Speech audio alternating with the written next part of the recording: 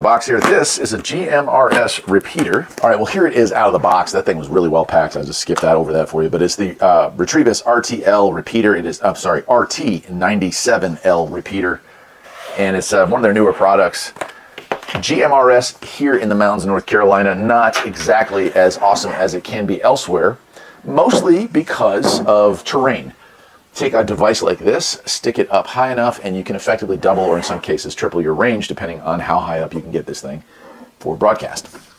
Now, before I go any further, allow me to point out something to you.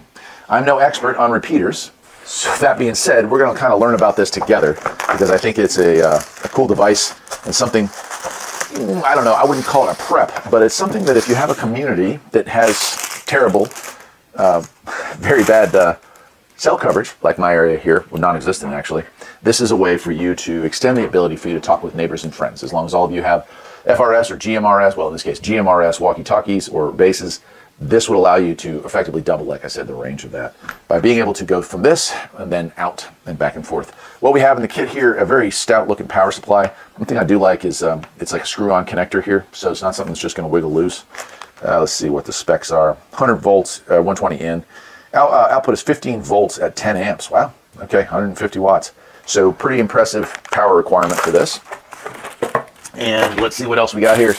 This is for a, if you want to use 12-volt cigarette adapter. And this last one here is our programming cable. Let me get it out. I was wondering about this because I saw this on the side. It is an old-fashioned serial port. And so this is a serial port to USB, so that we can do whatever programming we need to do to get this thing set up properly. On this side, we have a PL259 connector for our antenna.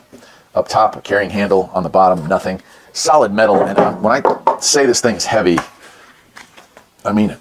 All right, Retevis RT97L GMRS repeater user's manual. Looks like it's 16 pages all in English.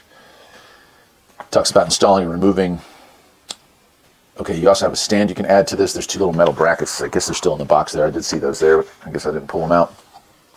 And location stuff. But we have key functions. So if you want to do this right from here, power this thing up. And we have a menu buttons and up, down, right? And we have RX and TX are going to be lit up on this thing for transmission or receive. Low power, high power, keypad lock, wideband or narrowband, CT CSS, CD CSS, low temperature mode. That's good because it's really cold around here. The channel that we're working with.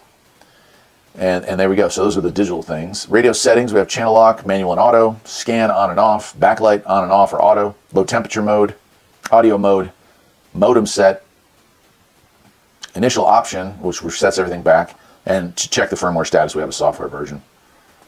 Very cool.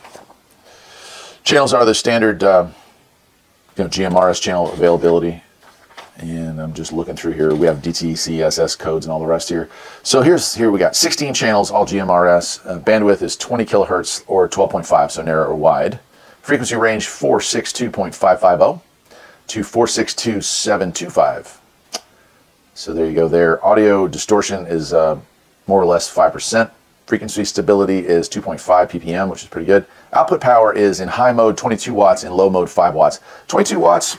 At the very top of one of the tallest mountains around here would probably cover a very large area. One of the mobiles I have here, I have a 40-watt base with a pretty decent antenna on it. Get about 15 miles worth of range, but we're also about 250 feet below the tallest mountains. I live in a fishbowl. Put this up at the top there and you'd really be able to do some stuff here. It is FM modulation. It does require about 6 amps, give or take a little bit, when you're transmitting. 15 volts DC, as we talked about. It is a 50 ohm antenna connector.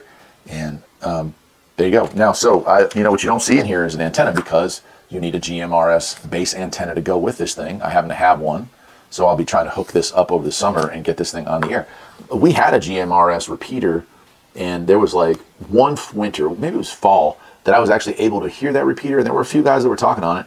It went silent after Helene and has not been back on the air, so I don't know if it was damaged or destroyed or lost. But you know, if I'm able to get this thing up and running, I'll put it someplace. And hopefully it will help the community at large by having the ability to use it, to extend range, to be able to chat, all the rest. Very cool, very cool. Well, I don't know that I need to plug this one in right now because there's not a lot we can do with it, especially without the antenna hooked up and having everything ready to go. But it is something that I just want to show off to y'all because, you know, it's going to be something I work on as a summer project to get it up and running, get it online, and get it permanently established so that we have a GMRS repeater in our area.